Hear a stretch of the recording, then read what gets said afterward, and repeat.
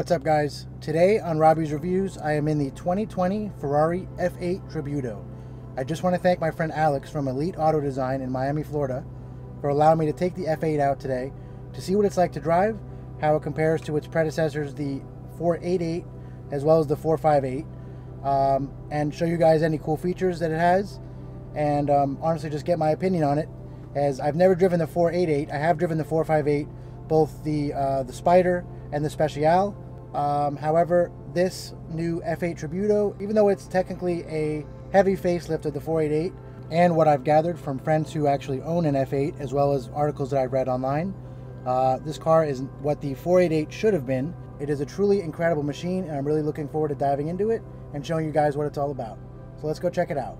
Alright guys, here she is, the 2020 Ferrari F8 Tributo.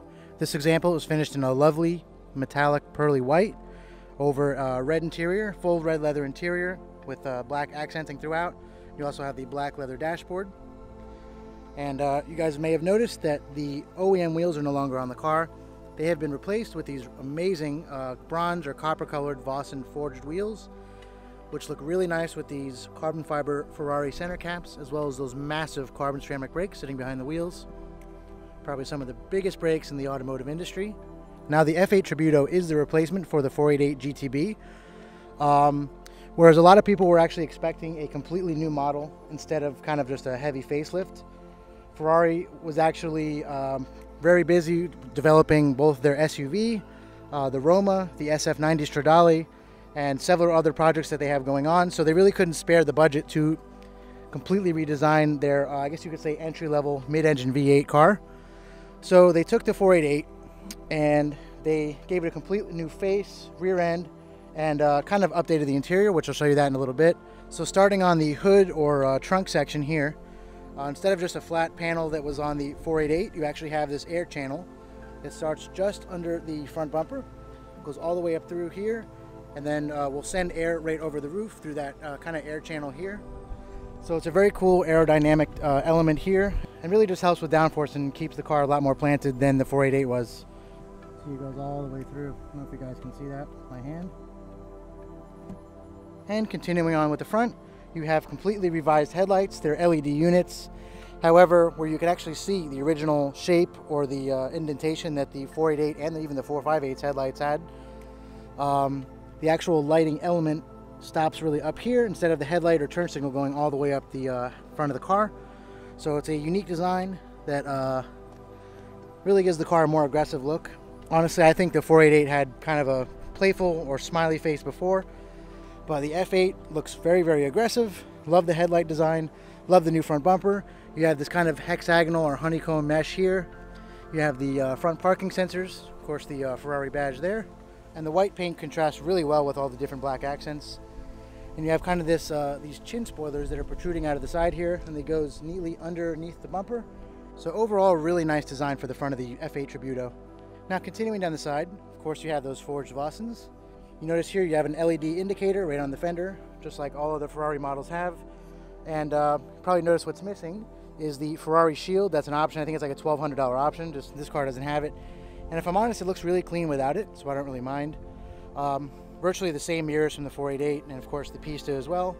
And it's funny how a lot of car companies like McLaren, Lamborghini, Mercedes-Benz, Porsche, they want to hide their door handles, like either under body panels or have them retract inside the car once you close the door. But Ferrari have a cool looking door handle. It's very functional, feels good in the hand, and you don't have to feel around under a body panel to get it open. So nice design there. These kind of side intakes here on the fenders have been a little bit redesigned from the 488. They added this flap here, and it looks like it's a little wider opening just to allow more air to feed into the engine. And speaking of the engine, it's sitting right behind the front seats, of course, right in the middle of the car. It is a rear mid-engine V8, and the engine is a 3.9 liter twin turbocharged V8 that is mated to a 7-speed dual clutch transmission. Now this engine was transplanted directly from the 488 Pista, and it produces 710 horsepower and 570 pound-feet of torque. So it's a lot more power than the outgoing model, which was the 488 GTB. And it's pretty cool this time around. Instead of just a glass cover or a kind of a glass panel over the engine, you have a Lexan like shielding or cover here, and it's vented. And coming to the back here, this is where I think the biggest change is. For anybody that knows what the back of the 488 and even the 458 looks like, the 488 was basically a facelift of the 458, and both those cars had two taillights, one on each side. And Ferrari, this year for 2020, for the F8 Tributo, they went back to their quad design, so quad taillights. And I honestly love that they did this because it reminds me of the F430s, the F355s, and all those models. So it's kind of almost like they went back to their roots a little bit, added the quad taillights again, which I love. The 812 Superfast has the quad taillights, whereas the F12 had the one taillight on each side. So I like the direction that Ferrari is headed in, and this car sounds absolutely amazing. And don't worry, we'll get some startup and rev clips as well as some launch control or power start footage in a little bit. So up here you have the third brake light that's housed right in this fixed wing. It doesn't move or go up or anything. It's just a fixed spoiler here. And there's actually another little air channel that starts right under the Ferrari badging here. Goes all the way down, and you can see it kind of feeds through. Pretty cool.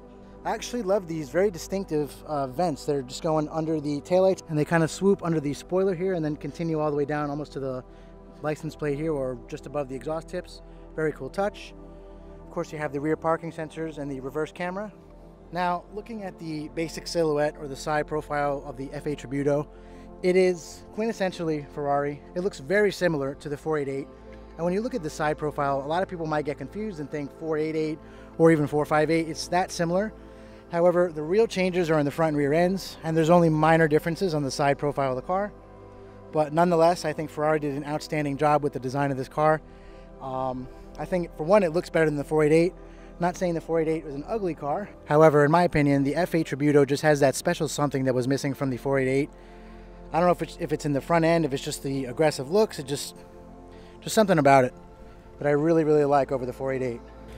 So it's pretty funny. A lot of cars nowadays have these like innocent little chimes that go off when you close the door with your key in the pocket and the engine running, just to let you know that the vehicle is running and not to go too far or walk away.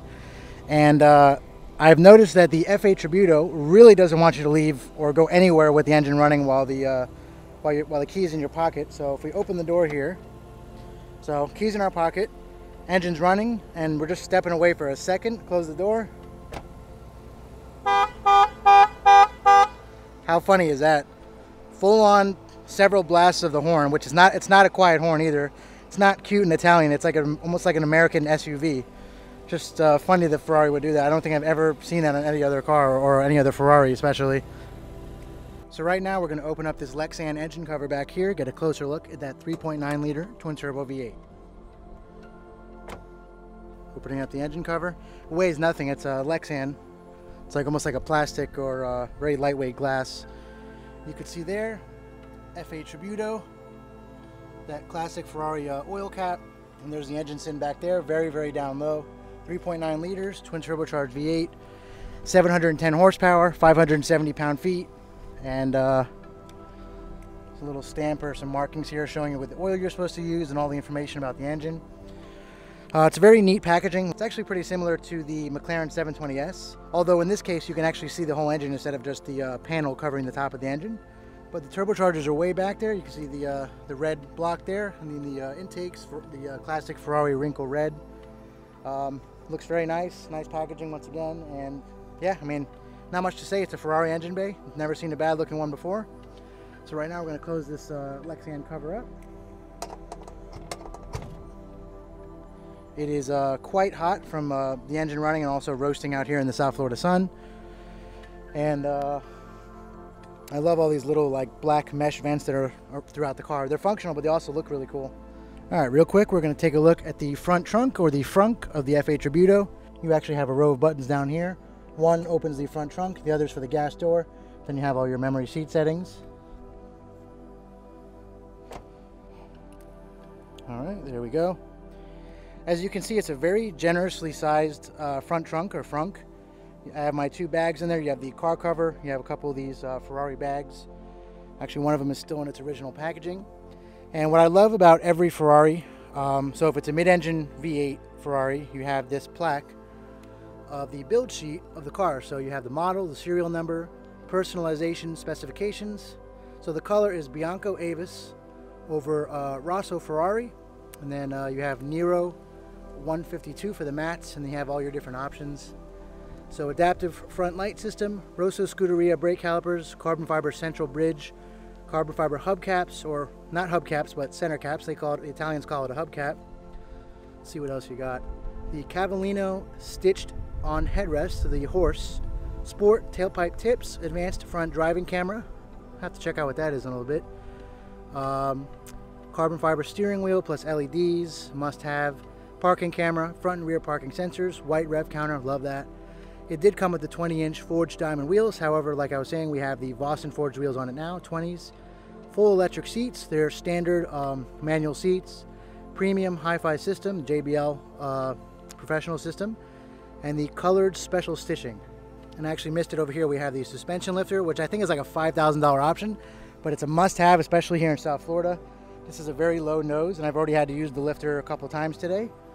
But it actually goes up really quickly, and there's a button right on the inside for it. You don't have to go through in a menu within a menu like on McLaren's and some other supercars.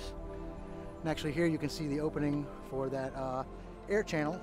You can see it goes all the way through to the ground. Pretty cool. So let's close it up.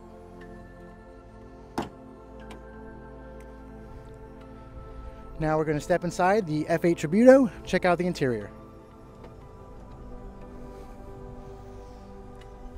So right off the bat, you see this gorgeous full red leather interior with the stitched horse. You can see all the options that the plaque was talking about. And actually, speaking of the plaque, so this being a rear mid-engine car, the plaque is in the front. But if this was an 812 Superfast or something like that, or a front-engine V12, you would have the plaque in the actual rear trunk or hatch area. It would be kind of like on the back wall. So a very nice little touch that I don't think any other car company does, at least not as detailed and nice as Ferrari does it. So let's step inside. All right, so we're sitting in the 2020 Ferrari F8 Tributo. Now for those of you that have ridden in, driven, or even just sat in a 488 GTB or 458, this interior is going to look very familiar to you. However, there are some notable changes that I'm really happy Ferrari did. But before we do that, we're going to start the car up. Just like every other modern Ferrari, you have everything you need on the steering wheel here. So they actually moved the horn. It used to be up here, kind of like where your thumbs would rest on the actual horn cover. So in the middle of the steering wheel. But you have your revised turn signal controls here, on the left and right. You have your wiper controls, your Manatina dial, which is your mode selector. So you have wet, sport, race, and then CT off, and then ESC off. You have your wiper controls, you have your voice controls, phone, engine start button, of course, suspension mode button here, and then you have your high beams, headlights. So everything you need is on the wheel, and it is a gorgeous steering wheel. This is the optional carbon fiber steering wheel with the LED shift indicators there, which I'll get some footage of in a little bit. So without further ado, let's start it up. Got the key in our pocket, foot on the brake, here we go. You can see those LEDs that lit up at the top of the steering wheel. So now we're going to close the door. As the electric steering wheel comes down. And the power seats, I have mine all set with the memory setting. The owner of the car probably has his as number 1, so I have it set as number 2. And you can see that white rev counter or tachometer looks great.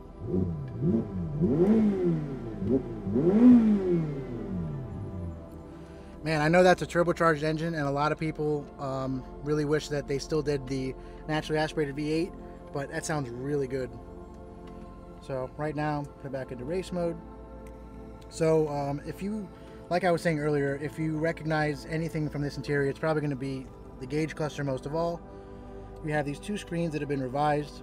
So the right side, you basically have your infotainment controls. And also, before I go any further, I just want to say that the interior of this car, just like a lot of other Ferraris, is very driver-centric. And while there is an optional passenger display that would be right around the F8 Tributo badging, similar to what's in the GTC4 Lusso, the 812 Superfast, that is not in this car, and you just have the nice carbon fiber trim there. However, even then, it would just be a display, and you can't actually change any navigation settings or radio or stuff like that. So over here, you have your infotainment controls. So we go to this screen, hit OK. We can just go home. And you can see we have your speedometer. So if we just want to click on that, it shows your speedometer. And even though you can have a digital readout over here of your speed, you can also show your speedometer over here, or you can go back. Using this rotary knob here, you simply scroll through the options, So radio, media, navigation, if we click on that, you get a pretty decent sized little map. You can zoom in, all kinds of things. So going back, you have your phone, difference in your vehicle settings here. You have your display, audio, Bluetooth, climate, system info. Nothing crazy. It's not a luxury car by any means. There's no real creature comforts or luxury features. It's just the basics. Ferrari gave you what you needed to function, drive the car, and that's really it. And on this side, of course, you have your digital speedometer. And using these controls over here, you control the left screen. So you can scroll through the gauges, the oil and water temperature. You have your fuel gauge, as well as your mile an hour on the bottom. Oil pressure, battery voltage, tire pressure. Right now the tire pressure light is on, probably because the car has aftermarket wheels and they didn't reset it. Let's see what else we got. That's really about it. You have your trip info. You have cruise control, all your settings over here. Here are your headlight settings over here for the upgraded LED light system, the adaptive LED headlights. You have your mirror controls. And then on this very, very nicely leather wrapped with contrast stitching on the door panel, you have your door handle here. Just pull up. And for those of you that are wondering where the window controls are, just like pretty much every Ferrari ever, they're down here. They're one touch up and down. And this center stack here, which is also optional carbon fiber, it is fixed. It doesn't move like in some McLaren models, but you have your hazard lights, Ferrari's version of the launch control, which is called Power Start, which I'm going to showcase in a little bit. You have your auto mode, and you have reverse. And what's pretty funny is you have two cup holders. However, one is a permanent cup holder, and the other cup holder is taken up by the key display. So if I take the key out of my pocket, it actually just gets displayed right there. So while you don't have two cup holders, you do have an area for everyone to look at your key, so they know they're in a Ferrari. Take that out, and continuing up here above the cup holders, you have this little bank of buttons here. One is for the optional vehicle lifter, so you press that, and the front says front lift moving. Vehicle instantly goes up. It's a hydraulic system, very quickly, and it's speed dependent. So if you go over a certain speed, I think it's 20 miles an hour, so it'll go back down, and if not, you just put it down. And then this button in the middle here, that's for the parking sensors or parking system. And now this one that shows a camera doesn't do anything if you just press it and you're in park, or neutral in this case. Ferraris don't have park. So we put our foot in the brake, hit the reverse button right here. The rear view camera comes up, and that beeping noise is the parking sensors. Definitely going to turn that off because that's super annoying. But if we hit the camera button here, you can see it actually changes the, I don't know if you guys can see this, but it'll change the angle of the camera, so it goes to wide angle, narrow, and that's really about it. Put the car back in neutral. And to put it in neutral, I have to do simultaneously on the paddles, so bear with me while I hold the camera. So to put the car back in neutral, you just have to pull both paddle shifters simultaneously. These Ferraris don't actually have park, like some other cars. Basically, just if you want to go into drive or first gear, you pull the right paddle, goes into first gear, and then it's in auto from there. Or if you want to just press auto to turn it off, then you can manually shift. But that's just the way the Ferrari's always done it. Cars don't really have a park, even though we really could. Then you have your electronic park and brake down here. So even though the car says it has a front camera, I'm not exactly sure how to turn that on. I don't know if it just shows up on this screen or this one, or what the deal is. So Ferrari doesn't really have an advanced camera system on any of their cars yet. Like McLaren and Lamborghinis now have 360-degree cameras, surround view, or I guess you could say, and just more advanced parking systems. And a lot of times these vehicles have horrible blind spots, and this car basically has one massive C-pillar. Like the whole back half of the car is just all a B/C pillar. And while the front is pretty good, you do have these pretty large hips, I guess you could say, in the front, and where the nose kind of dives down, you really don't know where it is half the time. So it's nice to, it would be nice to have a front camera. Although on the build sheet or build plaque in the front trunk, it does say that there's some front camera. I'm just not sure how to access it. And something else you guys may have noticed is the revised climate controls. So you no longer have that really outdated, ancient looking system here where it's like the two dials and you have all the buttons. Just, it looks like it's all over the place. Instead, you have a nice little screen here, You have your different controls. You have fan speed, recirculator, auto. You can choose the way the air comes out, and you have your temperature. It's pretty funny that you can't sync it. It's not 2-zone, but usually you're able to sync it. But nonetheless, it's a nice update.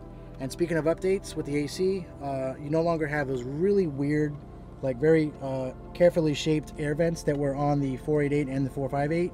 Instead, this time you have what you'd actually find in like a GTC4 Lusso, an 812 Superfast, and even the LaFerrari.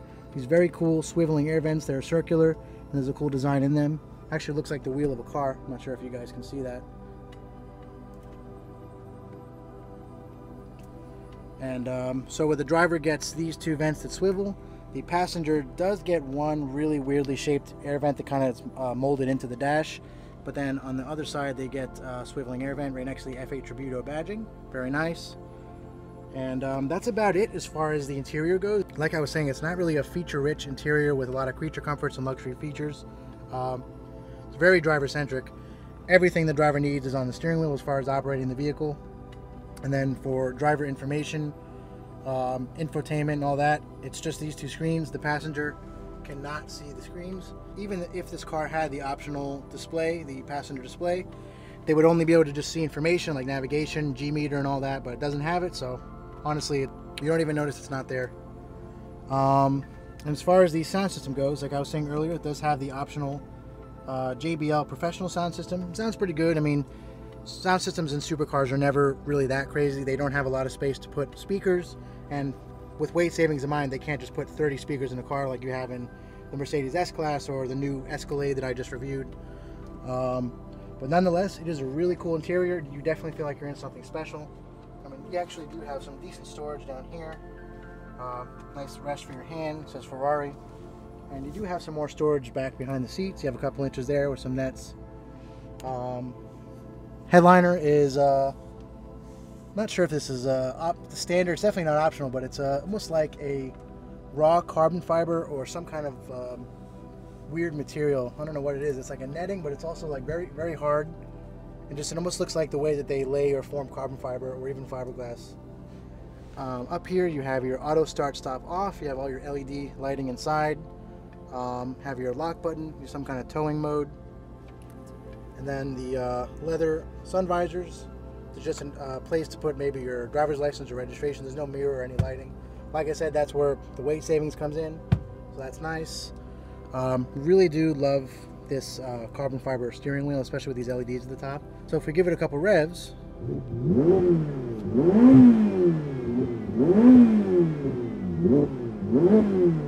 I just love that. So yeah, this is a very, very special place to be. And honestly, when you're in a Ferrari, you really can't go wrong no matter what year it is or what model. Ferraris are just special cars, and this 2020 F8 Tributo is no exception. Alright guys, so now we're going to go get some startup and rev clips of the F8 Tributo, and then we're going to take it out on the road and see what it's like to drive.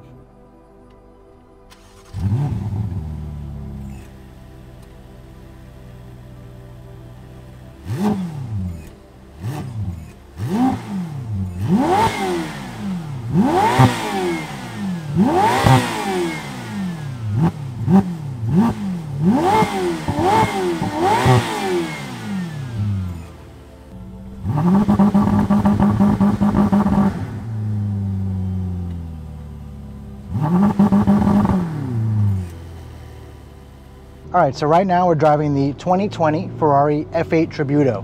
Just here on some nice roads in Miami. It's a nice sunny day out. I can unleash the full 710 horsepower and 570 pound-feet of torque. Now, this is not the first Ferrari I've ever driven.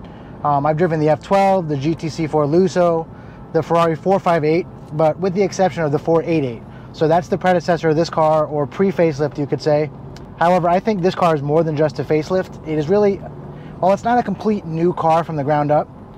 It basically improved on everything that the 488 did, or you could say it's the 488 turned up to 11. And it really is what the 488 should have been from the start. So I'm gonna do a little pull here.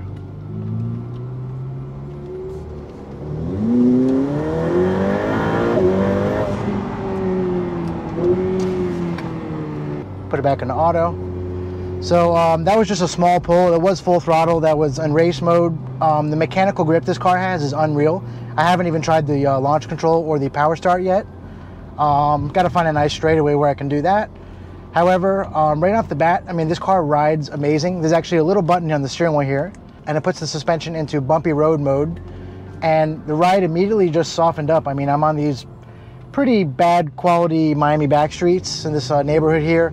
There are some potholes and dips and divots and stuff like that, but the F8 is riding really superbly right now. You can't really complain. But then I press the button again, it goes back into the race mode, stiffens up, and it's just so playful. I mean, right now I'm gonna go in a roundabout here. It's just, yeah, it is.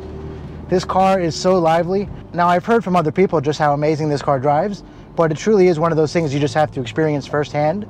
I've heard it compared to the 488 Pista's steering, which is definitely more precise and lively, and you get a more immediate or instantaneous reaction or result from steering input. All right, here we go. Do one more pull real quick. Actually, I think I can stop and do a power start real quick. Just trying to find a road or street real quick to do power start or launch control. Actually, we'll try this one. No residential streets. Not going to do launch control in a 700 plus horsepower Ferrari in the suburbs. So we'll find somewhere. But in the meantime, I mean, I've got the suspension in bumpy road mode. I've heard a lot of people say, and also read in some articles, that this is like the daily drivable Ferrari, and it's honestly true. Do a little pull here. Yeah, I love the LED indicators, the shift light on the steering wheel. That's an option. This car is pretty well optioned for what it is. I mean, it's missing a couple things, but I love that it has the electric, the power seats. They're also heated. Just has a, you know, for what it is, it has a good amount of creature comforts and luxury amenities, I guess you could say.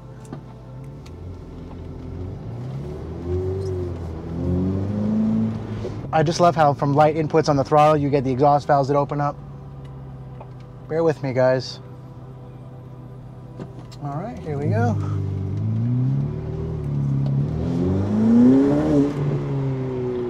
Yeah, just the smallest throttle input in this car. The torque buildup is massive. You don't even notice it as turbocharged. I mean, you can hear them. You can hear the turbo blow-off sounds. But yeah, it is the tire pressure monitor. Car has aftermarket wheels on it, so it's freaking out a little bit, especially from being driven kind of hard. But nonetheless, it handles itself very well. It's comfortable, it's quiet, it's very well insulated in here. And like I was saying before, a lot of people have said that this is a Ferrari you can drive every day. And when you're talking about supercars, the first thing that comes to mind isn't daily driving. However, this is one of those cars that I feel I would be comfortable driving every day. Just want to find somewhere real quick to do a little power start. But yeah, I mean, this steering is just so lively and amazing. It reacts perfectly. Actually, we have it in bumpy road mode still. We'll put the suspension back into race mode. There we go. Downshifts are great. I mean, the car was just in 7th gear, cruising at about 35 miles an hour. I mean, sometimes you can't even hear the engine. It's very nice in that sense. You have the 7-speed dual clutch, but at the same time, it'll sometimes act like a torque converter, where if you're not driving hard, the car will know that. It knows to get to the highest available gear. And these paddle shifters are amazing. They're fixed to the column instead of the wheel, so they don't move with the wheel. I love that. And even in like stop and go traffic here, the car is perfectly docile. It's one of those cars that you can enjoy at 50% and also 100%. So if you want to give the car the full beans or just really go all out and test your skills as a driver, the car will let you push yourself and let you push it, and it won't make you crash into a tree or a guardrail or anything like that. It is forgiving. Although if you put it into CT off or ESC off mode and you really push the car, also depending on the tires and the road you're on, it could fight back, but nonetheless, it is a forgiving car as long as you know what you're doing. I just love when those exhaust valves open up. Do some manual shifting here, put it into manual mode. As soon as this guy goes, give it all it's got.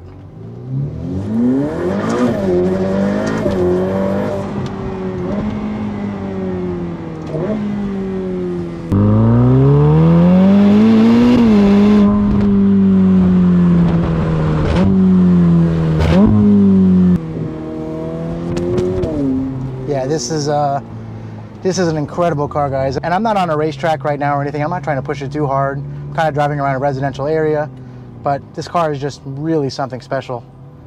Let's see if I can go straight here.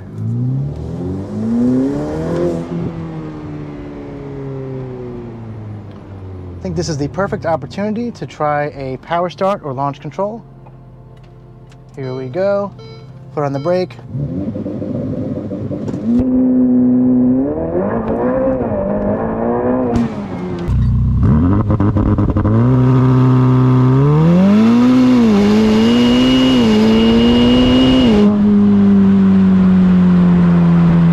Wow. That honestly just took my breath away. I don't know if that came out on camera, how violent that was. The car gripped, it just dead hooked. I mean, I'm not sure what tires are on this car, but it's on aftermarket wheels, the forged Vossens. They're nice and light. But yeah, that was one of the most impressive launches that I think I've ever experienced. Yeah, I honestly can't get the smile off my face. This car is just unreal. I'm actually gonna do a little U-turn. Car does not make the tightest U-turns. Put it back into auto mode. And after you're done terrorizing the streets, you put it back into auto. Put it into sport mode here. The car will always shift up to the highest available gear. So it'll keep the RPMs low. And right now it's just a regular car. Then if we flip it up into race mode, put it back into manual, drop some gears.